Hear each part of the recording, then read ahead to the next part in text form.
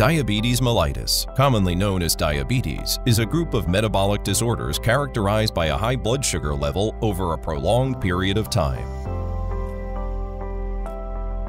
The three main types of diabetes are Type 1 diabetes, the body does not produce insulin.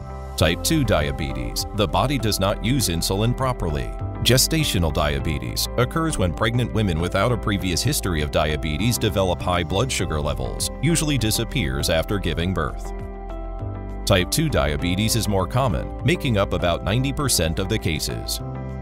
To be diagnosed with diabetes, you must meet one of the following criteria. Have a fasting blood sugar level that is equal to or greater than 126 milligrams per deciliter.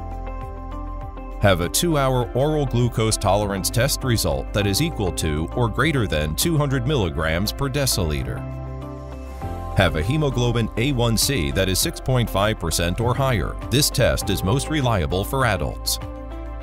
The term HbA1c refers to glycated hemoglobin. It develops when hemoglobin, a protein within red blood cells that carries oxygen throughout your body, joins with glucose in the blood. HbA1c is measured primarily to reflect the average blood sugar level over approximately 3 months.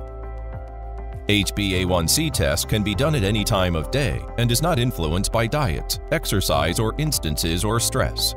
HbA1c test can be used to identify prediabetes, which raises the risk for diabetes, diagnose diabetes, monitor, manage, and follow up treatment of diabetes. HbA1c levels are a measure of blood sugar control. A level of 7% is considered good control. Those individuals not reaching the less than 7% target are at higher risk of diabetic complications. Reduction in HbA1c levels can reduce the risk of complications. Guidelines recommend HbA1c testing every 6 months for patients with well-controlled diabetes and every 3 months for those with poorly controlled diabetes. HbA1c is a glycated hemoglobin in which glucose is bound specifically to the N-terminal valine of the hemoglobin beta chain. HbA1c enzymatic methods use proteolytic digestion to release the glycated N-terminal valine from the hemoglobin beta chains, resulting in hydrogen peroxide being produced after the oxidative cleavage of fructosylated dipeptides by FPOX. Hydrogen peroxide has been determined by colorimetric reaction, and the absorbance increase is proportional to the HbA1c concentration. Enzymatic method is an emerging technology for HbA1c test has more advantages. The enzymatic method reagent is latex-free, no contamination form latex particles, less frequent cuvette replacement, and less carryover. Strong anti-interfering ability for chyle and jaundice. No significant interference from major hemoglobin variants including HbS, HbC, HbE, and HbD. Less interference from carbamylated Hb, acetylated Hb, or labile HbA1c.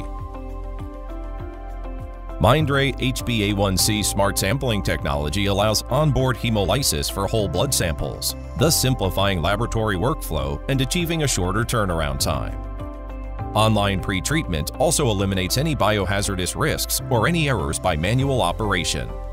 Mindray enzymatic HbA1c can be traceable to NGSP and IFCC and performs with high accuracy and precision with small bias and low coefficient of variation percentage, so it can help doctors to provide better diabetes diagnosis and management.